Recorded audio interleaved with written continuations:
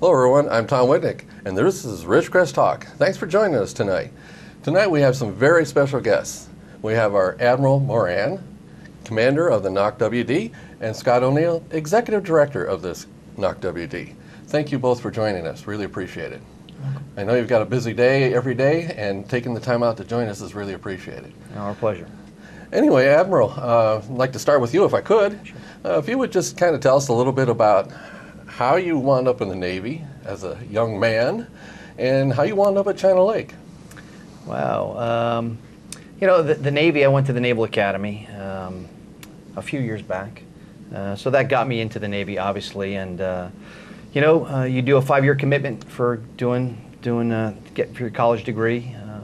And I really enjoyed the camaraderie the Navy provided. I went into the aviation side of the Navy and really enjoyed, like I said, the business of flying, the job that we did, the camaraderie that it brought. And so now here I find myself 31 years later just still enjoying every day because of the people I work with. 31 years? 31 years. All right. How did you wind up at China Lake? Well, because they told me to come here. To be quite, I know that. To be quite frank. Well, you know, there's a handful of jobs when you get promoted in the Navy. As you get more senior, directs you where to go. And I'll be honest, I've shared with a few folks, there's probably 7 or 8 jobs an Admiral will get as his first job in the business of acquisition. This being one of them, obviously. But this was the one job everyone told me back east I would never get because they didn't have the qualifications for it. So when I was told I was coming here, quite surprised. I'd never been here before. But I will honestly tell you, it's probably the best tour I've ever had. Not only is the job fantastic, the people I work with great, the mission that we do is incredibly important, but the community within which we share here in Ridgecrest is unlike I've ever witnessed. So I've truly enjoyed it from all angles. Okay. So you have wings on your chest? I do. What do you fly? Well, I flew P-3s for about 18 years. And then I transitioned into the acquisition side and have done procurement the remaining part of my career. Okay, very good. Thank you for that. Thank you. Scott, how about you? You're not military, okay? So you didn't wind up in the Navy by signing up on a dotted line, did you? No. Okay. How did you wind up our executive director out here? Okay, well, I grew up during the space race. I wanted to work in rockets. Okay. And so when I went to college, I really wanted to be an aerospace engineer, but where I ended up going to school didn't have that degree, so I became a mechanical engineer. And I had only a couple job offers because this was during one of the defense drawdowns. Okay, yeah. In '72, and so I did get an offer from China Lake, and so I was no choice here. I just thought this is the place I had to go. Mm-hmm. So I came here in July of '72. 72. Okay, I was just going to ask that. And I went to work in solid rockets. I spent 15 years working in solid rocketry and thrust vectoring systems. Mm-hmm. And then I moved into more management jobs. Started off with technical management, managing some technical programs, and then I moved into general management and slowly worked my way up through those ranks to finally be offered this job. It's been the best job of my career. Mm-hmm. How long have you been the ED now? I took over as acting in June of 2005. Wow, that's a long time. So I got the job permanently in 2006, so I'm coming up on a decade. Okay, because I know I worked out there and retired off the base, and the EDs usually didn't last that long. Yeah. They went and toured over and went somewhere else right away quite often. Yeah, so, well, it's risky because you're there around that long, you can see what you've done right and what you've done wrong. Were you the ED when NavAir basically took us under their wing? No, Sterling Holland was the first ED under NavAir, and then Karen Higgins, and then myself. I remember Karen. Yeah. She was a good one too. Yeah. All right. Well, one of the things that's really important to the people of the community is to know where's NOC-WD going in the future. Yeah. And so one of the things that always their interest to the community is hiring. Okay, like we've heard some presentations from Scott at a couple of things in town about hiring engineers, trying to replace and everything. Just wondering, how's the baby boomer attrition affecting recruitment? Which one of you would like to talk? Yeah, I'll start and let Scott fill in. Okay. You know, hiring's going very well at the moment. We really put a lot of emphasis the last several years because we've got to bring new blood to replace those that are retiring. So the baby boomers, I would say, are retiring as you would expect. The challenge we all are dealing with is, we didn't hire the next generation. So in the 1990s, we didn't hire anyone. Right. So we've got this, what we call affectionately, the bimodal workforce. And so as our mature workforce begins to retire, we don't have that next generation to turn to and transition that knowledge base. So the only way you can really start affecting that is hire some mid-level journeymen who have some experience and fill that in and accelerate the young folks we have into those more senior roles a little earlier than normal, and then bring in a much younger generation, which we are clearly focused on. And I'll let Scott talk to the numbers, but the last few years, 2 years, have been very successful for us. Very good. That's good Yeah. news. Well, I think when I started as executive director back in 2005 time frame, I think we're around probably 4,100 people, something like that. We're over 5,100 now, almost 5,200. This is between China Lake and Point Mugu. Right. About a third of our workforce at Point Mugu and about 2/3 at China Lake.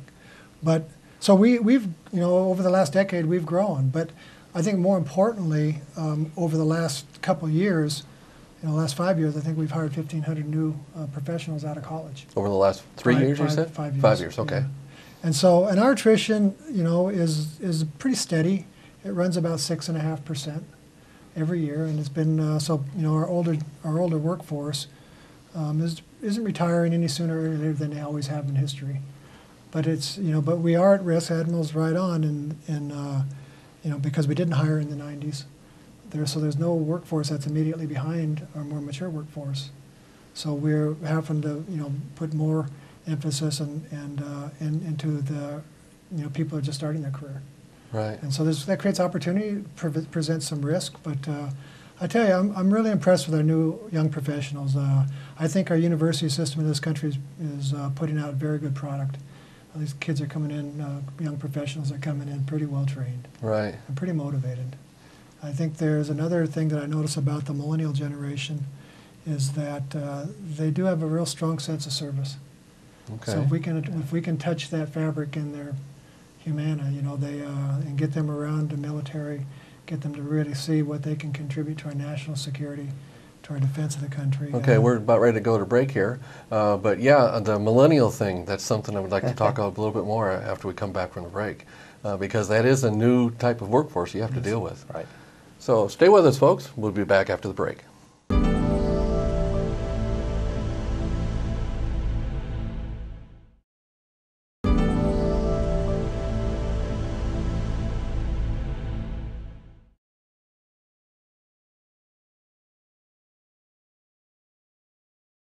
Welcome back, everybody. I'm here today with Admiral Moran and Scott O'Neill, the commander of NOC-WD and the executive director of WD. Anyway, before the break, we just started talking about the millennials and hiring the younger work engineers. Would one of you like to expand on that more, how you're transitioning? Yeah, so I'll talk about transition a little bit, and then we'll get into specifics to the millennial group, because as Scott said, they are really a very knowledgeable group of folks that are really inclined to serve not only the Navy and the government, but our community and our town. So it's pretty exciting for them. But the transition we talk about, so when leadership comes out to NOC-WD, visits Scott and I, they ask us what your number one priority is. We talk, we say transition of the workforce is number one. Partly due to the bimodal workforce we talked about, we got to train that next generation of scientists and engineer. But it's the backs of guys like Scott we've lived on for so long that have had this experience, that were engaged in actually the development of products, 20, 30 years ago. We've kind of walked away and became more of an oversight entity, I would say, is the majority of our work, I'd say the last 10 years, as industry has taken on a much bigger role in the development of products. That pendulum's swinging back, and we must do that, because we've got to get our young workforce engaged in developing and building products so they know what they're doing technically, not just from an education, but actually doing the work, so they can provide the proper, I don't want to call it oversight, but engagement with industry going forward. We have to do that to make ourselves credible. And the other piece of that, some of these things that we can do in-house, we can more quickly turn to the fleet and meet their immediate needs. So it's really important that we look at this new workforce, we get them the training they need, get them real hands-on experience so they can mature into that next leadership position critical for WD. Yeah.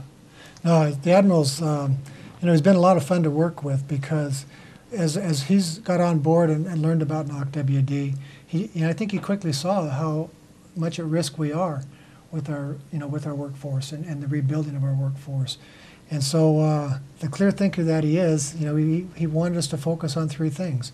Focus on our people. Focus on the work that they need to do to get the skills and to be able to contribute to our national security. And then our infrastructure.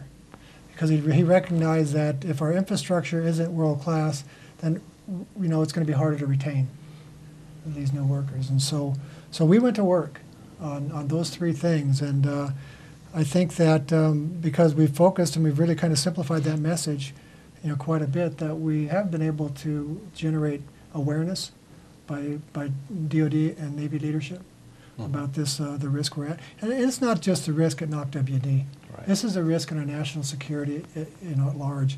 The even industry is really leaning on the baby boomers and the Vietnam era.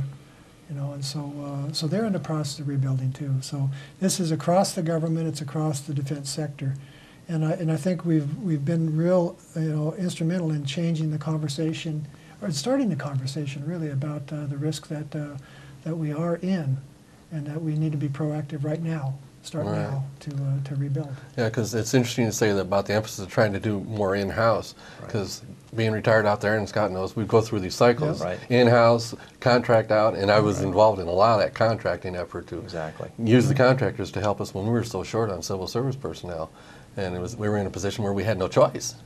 If we wanted expertise, we had to go to the contractor to get it. And it's good to hear the emphasis that we might try and focus that more inside again. Yeah, it's a fine balance. And our industry partners are incredibly important. We can't do this job without them. Oh, absolutely. But if we don't train our workforce, we don't help them either.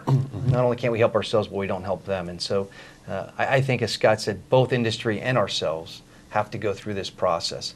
And so there are some areas, and we can talk about it later, but we've seen an increased amount of work come inside our fence line here in the last couple of years, and it's exactly the right thing we need to do and give these young kids the excitement of really doing that hands-on stuff. Instead of reviewing paperwork, they're actually building product, which they really do love to do, and go employ that on our ranges, which very few get to do. Yeah, because I remember that house, when there was a problem, somebody would say, hey, go fix it. And we did. Didn't matter who it was or what you used, you went and got the people and you fixed it. And usually pretty quickly too. So that was a good thing. Thank you for that insight, because that is one of those cycles that we go through. And you're right about having to have the partners of the industry. We can't do it without. It's impossible. Speaking of industry and work, how's the base looking as far as work coming in? And is our workforce busy, or are they too busy, or what's the load like? Yes. Yes and yes?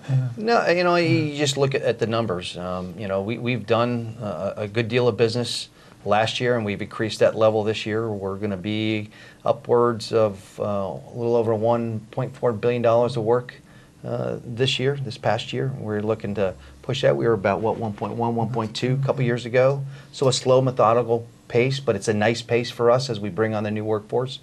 So we don't want to take on too much, because we want to make sure we can achieve with the excellence WD's known for, and not overstep our bounds. So we've got a really good clip going.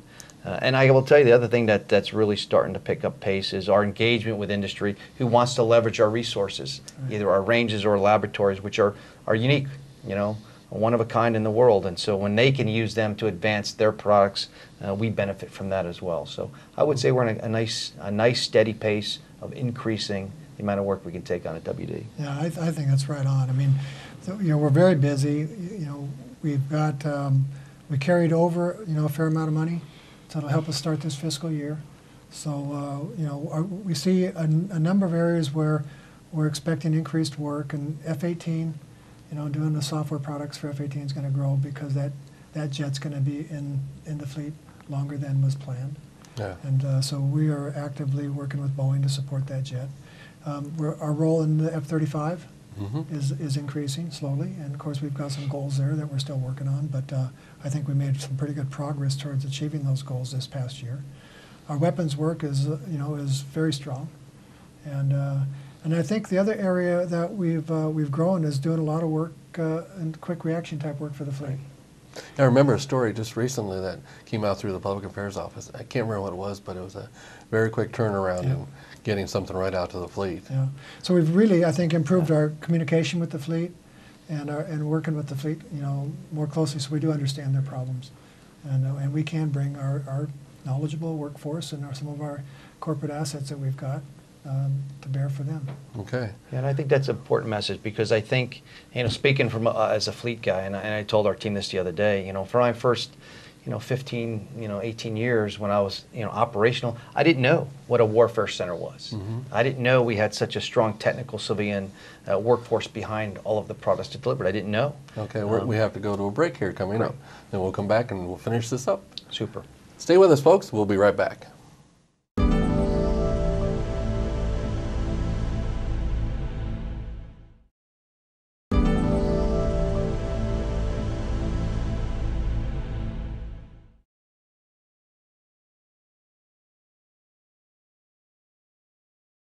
Welcome back, everybody. I'm with Admiral Moran and Scott O'Neill from NOC-WD.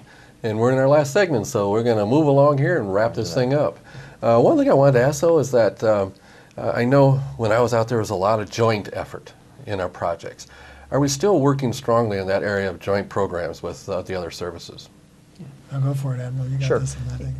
Yeah, we are. I mean, the Navy for several years now has made an investment in increasing our capabilities through partnership with our key allies. So we see that growing. We are sharing some of our technology with our allies as we try to engage them and share the workload around the world on what we do as a Navy. Yeah, I think from a financial perspective, I think you look at this last year and what's coming in the future, we'll probably double our workload with our international partners on some of the work we're providing. And once again, you look at the uniqueness of our ranges and our laboratories is a big reason why we can do that. Right, and I remember when I was in the ranges that we had a lot of multi-service customers out there. Absolutely. It helped us survive, and without them. The projects that you have now, are they new projects or just continuing projects, or where are we going with these types of projects? It's still a mix. I think that our business base, the major section of it is still working on programs of record that have been around for a while. But F-35's coming. That's brand new. There's a lot of there's a lot more emphasis today on surface warfare, and so the Navy's looking at building a new anti-ship weapon. And so we're getting involved in that, and so there are some brand new programs come along. But I think where the real newness is the connection that we do have the fleet, and doing the quick reaction for the fleet. How about UAVs? How are they in impact? That's where we're doing a lot of support for the fleet. Okay. So they're learning how to use those systems, and we're trying to outfit them to take to war. Admiral, you were going to talk about No. It's good. I just say, when you look at the budget, we talk about it all the time. The DoD budget is getting smaller.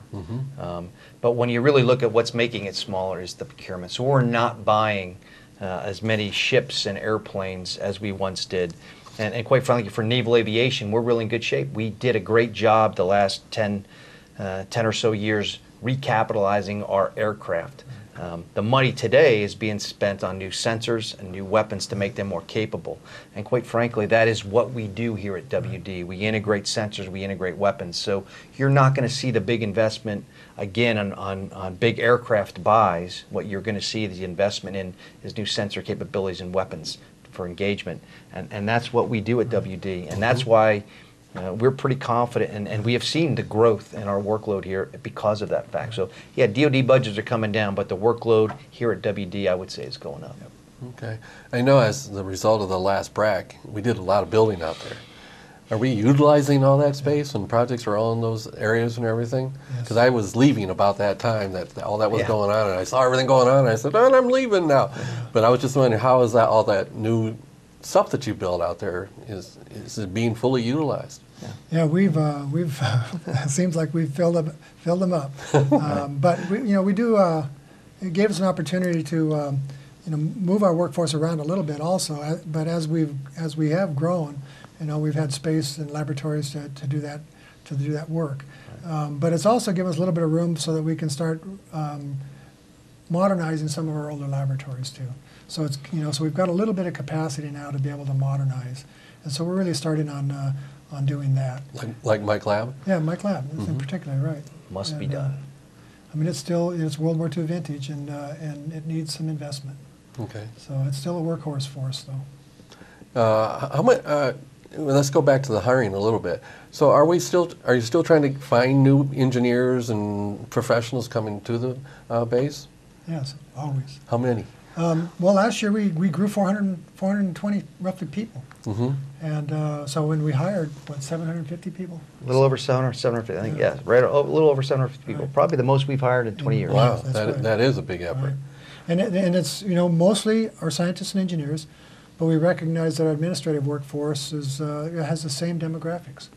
You know, so we've really got to you know, pay more attention to that, and to really start rebuilding our administrative workforce too. So that was a new emphasis that we took on this past year. All right. Okay. Anyway, now I'd like to just move on a little bit back to a personal side here. I mentioned earlier that we're having a change of command coming up soon. What's Correct. that mean to you, sir? It's bittersweet. Means my time here is wrapping up in a couple weeks, and I'll be departing NOC WD and moving on back east to a more of a program job again. Program executive office for tactical aviation will be my new job. So I will be coming back here as a consumer of the range and the laboratories and NOC WD rather than the guy responsible for it. With the checkbook, of course. I will have a checkbook, there's no question about it. And you know, that's what's great about Ben. I've learned a ton from the people. I've learned far more from this organization than they've learned from me. And it will benefit my role down the road to really lead, I think, programs the Navy needs to employ across the service. Okay. Any quick comment about the Admiral coming in behind you? Great guy, Admiral Corey. He's a great guy. I've known him for a couple years now. He's been here at China Lake 2 other times, so he's got experience flying and working in our laboratories, so he's excited to be here, I can tell you. He's checked in this week, so we're starting to do a couple-week turnover, which is nice. We don't always get that opportunity afforded us to do a turnover with each other, so we're going to take advantage of that, and he's getting the fire hose treatment right now, but he's a fantastic leader, motivated, with the right sense of skills to go bring the Warfare Center where we need to go in the future. All right. And where's he coming from? He's coming from Pax River. Oh, from Pax. Okay. All right. Very good. Scott, and the word is you're going to be retiring. What's that mean to us? Well, I don't know what it means to. I don't think it means a lot. I am, you know, I'm like the Admiral. It's bittersweet. I've had my career at NOC WD and working for the Navy in general has been outstanding. I mean, you couldn't ask for more. Not only from a contribution perspective, being able to contribute, but for the leadership and for the confidence the Navy put in me, and to be able to, you know, work around an institution like that is just, it's been just simply outstanding. For me personally, though, I'm not going too far. I'm going to retire in January, but I'm going to come back as a rehired annuitant. And if everything tracks the way it's tracking right now, I'll be working for Mr. Stackley, who is Assistant Secretary of the Navy for Research, Development, and Acquisition on his staff. All right. And we'll follow through on a few initiatives that we've kicked off over the last couple of years and see if we can't bring them to a little bit of point of maturity. Well, that's good news. I'm glad to hear that. That's great news. Well, that's good. And we're just about ready to wrap it up. I wanted to say, and I do remember working out there when you were there, and you were an honor to work under. Thank you. It was great to have you. Sir, Scott, thank you for joining us. We really appreciate you joining us and taking the time to do this today. Our pleasure. Thanks so much for the time. That's it, folks. See you next time.